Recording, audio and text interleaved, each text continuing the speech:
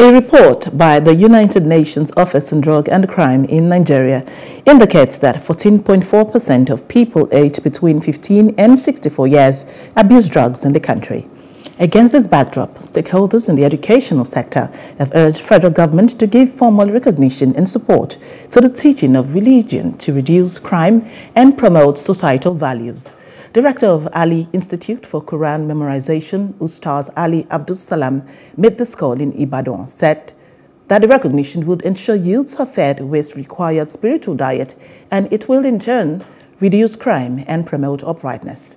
Another stakeholder, Hassan Giwa, called on parents to avail their wards with knowledge of the holy books, as a child trained in the way of God will think twice before indulging in antisocial vices.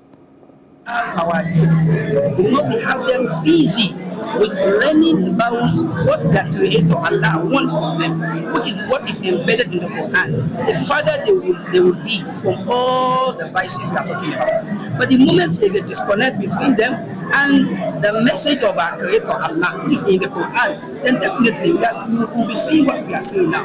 The question is, this youth, where exactly are they learning? They are only learning, through the society, the social media. So if they continue to learn from the Quran, they continue to learn and hear what the Quran is passing as message, it will be impacting in their life. The moral decadence actually starts from home.